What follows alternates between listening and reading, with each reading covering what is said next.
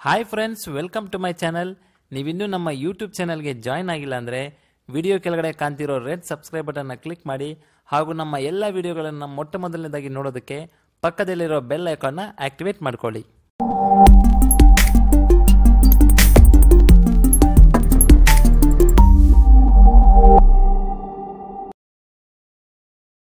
Hi friends, ನಾನು ನಿಮ್ಮ ಶ್ರೀನಾಥ್.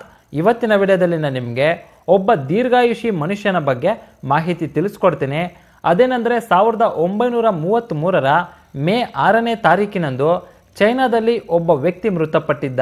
ಇನ್ನು ಆತನ ಸಾವನ್ನ ಇಡೀ ಪ್ರಪಂಚವೇ ಆಶ್ಚರ್ಯದಿಂದ ನೋಡಿತ್ತು.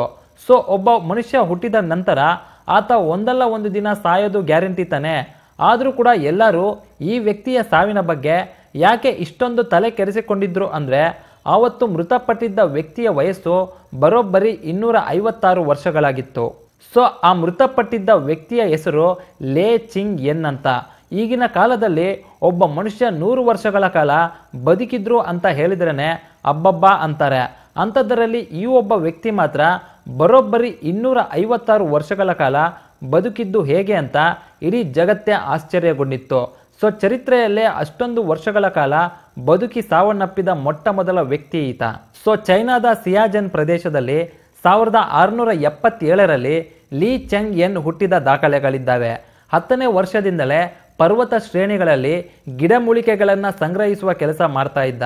ಈತ ತನ್ನ 72ನೇ ವಯಸ್ಸಿನಲ್ಲಿ ಕಾಯಕ್ಸೆನ್ ಅನ್ನೋ ಪ್ರದೇಶಕ್ಕೆ ಬಂದು ವಾಸವಾದರು ಹಾಗೂ ಆಯುರ್ವೇದ ಮತ್ತು ಮಾರ್ಷಲ್ ಆರ್ಟ್ಸ್ ಶಿಕ್ಷಕರಾಗಿ ಖ್ಯಾತಿ ಗಳಿಸಿದ್ದಂತಹ ವ್ಯಕ್ತಿ ಈತ.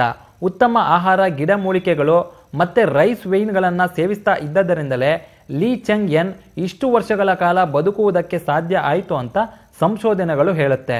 ಇನ್ನು ಈ ವ್ಯಕ್ತಿ ತನ್ನ ಜೀವನವಿಡೀ ಬದುಕಿದ್ದು ಪರ್ವತ ಶ್ರೇಣಿಗಳಲ್ಲಿ, ಅರಣ್ಯ ಪ್ರದೇಶಗಳಲ್ಲಿಯೇ. ಮತ್ತೆ ಲೀ ಚೆಂಗ್-ಯನ್ ತಮ್ಮ ಜೀವಿತಾವಧಿಯಲ್ಲಿ ಒಟ್ಟು 11 ತಲೆಮಾರಿಗಳನ್ನು ನೋಡಿದ್ದಾರಂತೆ. 1777ರಲ್ಲಿ ನಡೆದ ಸಂಶೋಧನೆ ವೇಳೆ ಲೀ ಚಿಂಗ್-ಯನ್ಗೆ 24 ಹೆಂಡತಿಯರು ಇದ್ದಾರಂತೆ. ಮತ್ತೆ ಆಗಿನ ಕಾಲಕ್ಕೆ 24 ಹೆಂಡತಿಯರನ್ನ ಹೊಂದಿದ್ದ ವ್ಯಕ್ತಿ ಈತ. ಮತ್ತೆ ಮೊಮ್ಮಕ್ಕಳ ಸಂಖ್ಯೆ ಸುಮಾರು 200ಕ್ಕೂ ಹೆಚ್ಚು ಅಂತ ಹೇಳಲಾಗುತ್ತೆ. ಮತ್ತೆ ಚೈನಾದಲ್ಲಿ ಈತನ ವಯಸ್ಸಿನ ಬಗ್ಗೆ ಬಹಳಷ್ಟು ಭಿನ್ನಾಭಿಪ್ರಾಯಗಳು ಇದ್ದಾವೆ. ಅದೇನೆಂದರೆ, ಚೈನಾದ ಚಂಗುಡು ವಿಶ್ವವಿದ್ಯಾನಿಲಯ ನಡೆಸಿದ ಅಧ್ಯಯನದ ಪ್ರಕಾರ ಲೇ ಚೆಂಗ್-ಯನ್ ಹುಟ್ಟಿದ್ದು 1677ರಲ್ಲಿ.